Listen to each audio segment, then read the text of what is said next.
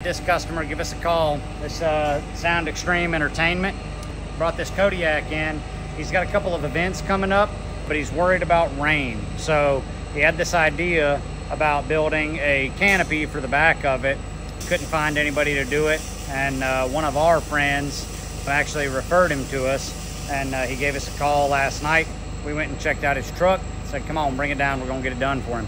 So we used our tube laser, cut up all the pieces, pictured them together. Blake's over there welding them up right now. What we're doing is basically we're gonna have this canopy dome that goes up and over all of his speakers, and then we're gonna have some mounts that go down into his stake pockets and bolt in.